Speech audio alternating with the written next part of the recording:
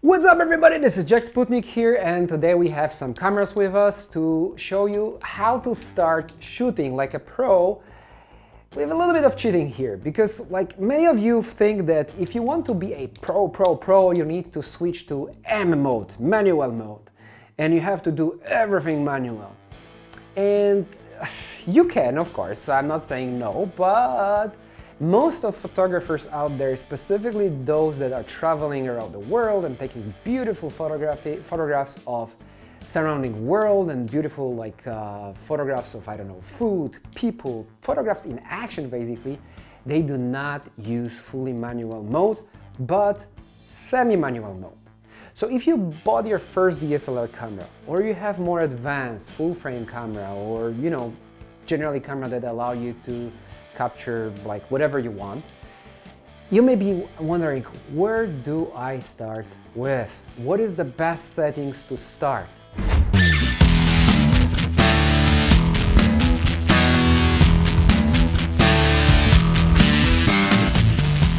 You see all these settings here, all these dials on the top of your camera, and you may be thinking,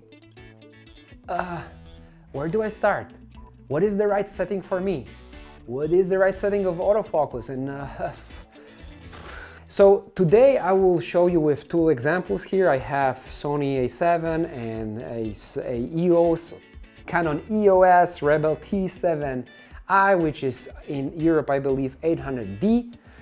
So maybe I will focus on this Canon because it's a super popular camera, and in most cases, whatever system you are using, those settings that I will show you just right now will work for you. So a lot of guys out there, they think that if you want to shoot like a pro, you just need to switch to manual mode, which is this M here. Let me show you. You see? You have this top dial button here, and M stands for manual, and it's on every camera. You have this M, and you think this is the pro mode. But then you go out to your city, or for example you go out somewhere to have holidays with family, and you want to have a day of shooting. And like let's say you go to Portugal, to Porto, which is super popular, and you want to capture this everyday life of Porto, and like manipulating with these manual settings in action is really difficult, and it's real pain. And honestly, we have a stock portfolio of almost 11,000 images right now. We shoot weddings, we shoot interiors, and we shoot family photos, like all the subjects. We also had some experience with industrial photography, food photography, and a lot of client work. And we rarely shoot with manual mode. For interior photography, when it's slow and you have time, it's a different story, and I do shoot in manual mode. But in most cases, I use a semi-automatic mode, which is called in Canon, as you can see, AV. And here on Sony is just A. So what does this AV or A in most cameras stand for? This is aperture priority mode, or aperture. I don't know, sorry for my bad English. So what does this stand for? So to understand that, first you need to understand what aperture is. So basically your lens have aperture regulation inside, so you can basically close your lens or open it wide. And what does this do? So basically, maybe some of you heard about shallow depth of field, and what shallow depth of field is. So one subject is in focus, and subjects behind this subject, your main subject, are basically out of focus. So to present that is very simple. Basically, if I place the camera in front of my face, and you see what my camera did, it refocused here to main subject, in this case a hand holding camera. And my face behind here, you see, is totally out of focus. You see, it's blurred. So this is called bokeh or blurry background, whatever people call this. And this thing is sharp. And in this case, my face, though it's pretty close from this camera, is very blurry because I'm shooting on 50mm lens on 1.8 aperture. So the lowest the value of aperture, the more shallow depth of field is.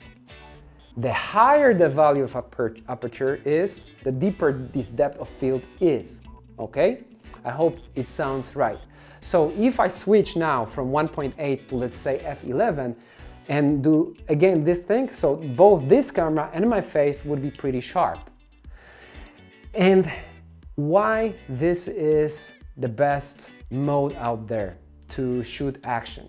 Because in some cases, like for example in landscapes, you want to have this almost indefinite depth of field. So you want like things in your foreground and in your background to be sharp.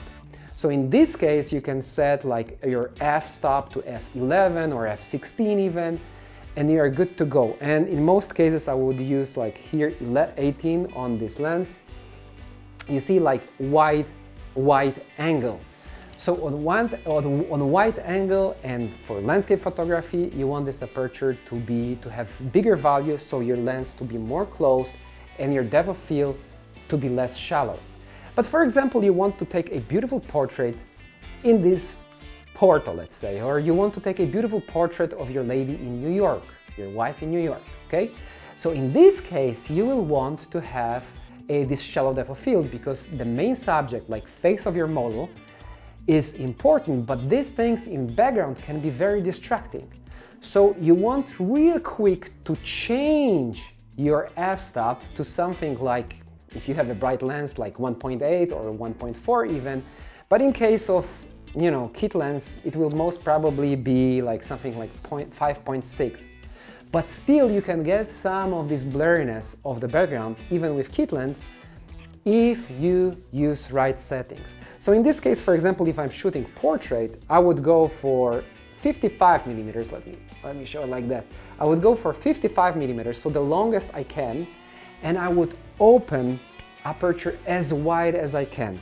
And let me show it real quick on my here. So this is this top dial button here, not top dial, but this rotating dial here, okay?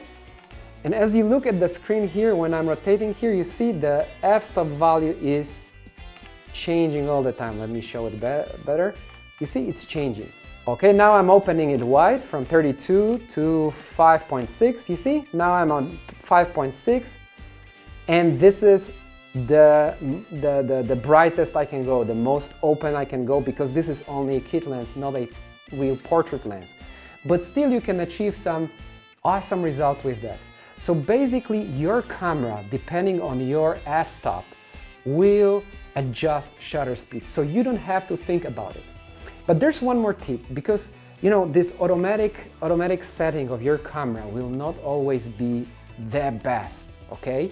So there's a little trick here, and in most cameras you have something like AV, like quick exposure correction. On Canon Rebel T7i, it's called AV.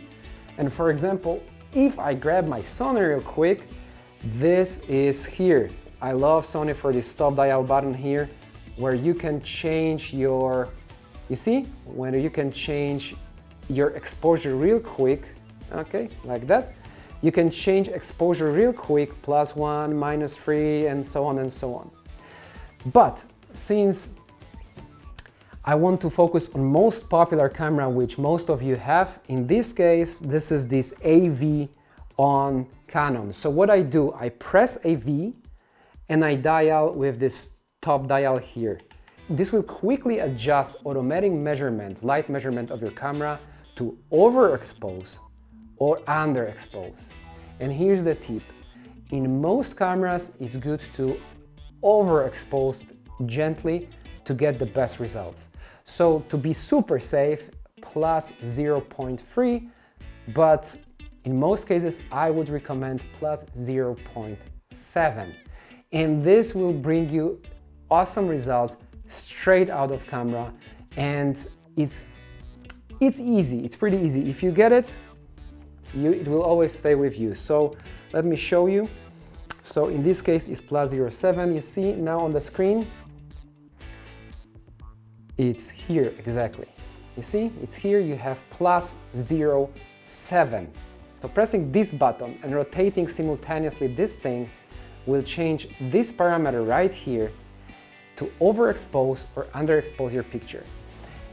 For different manufacturers, it may be organized a little bit different. If you have Nikon, for example, or Pentax. I had a lot of comments that I always forget about Pentax, so all Pentax users, those are great cameras. I love them. I used Pentax for many years, and you can do it on Pentax obviously too, or Olympus, Panasonic, whatever there is, +0.7 and you are good to go, or +0.3 and you're good to go. So those are universal settings. There are other factors to consider, like for example, should I shoot JPEG or should I shoot RAW? And the answer is very simple. I shoot RAW because I process the photos. But if you are not planning to process your photos, stay with JPEG. And in one of the future episodes, I will show you how to set your camera so that JPEG files look good straight out of the camera without processing. It is possible, and of course, if you shoot RAW and process, it will always look better because you have full control over your picture. There are cameras that are better with that, like Fuji, for example, is pretty famous for having, you know, really good cameras out of the box. For example, I had very good experience with Olympus where you can modify a lot of parameters. You can even modify curves inside of the camera. And I think Panasonic have it too. I would have to check, but I'm not sure.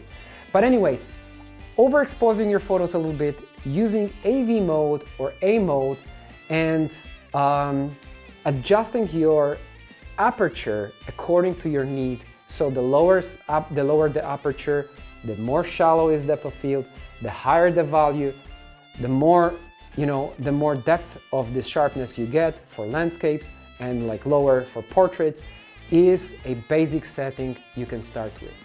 So you're good to go. You go anywhere in the world, and having these simple settings will allow you to get very good results and have control over your picture. And this is like a first step, like a taste of photography, of a real photography, where you can decide if you want to have blurry background or you want to have sharp background, if you want to take landscape type of photo or portrait photo, if you want to take like this nice details of food or of some crafts you find there in the world with this blurry background.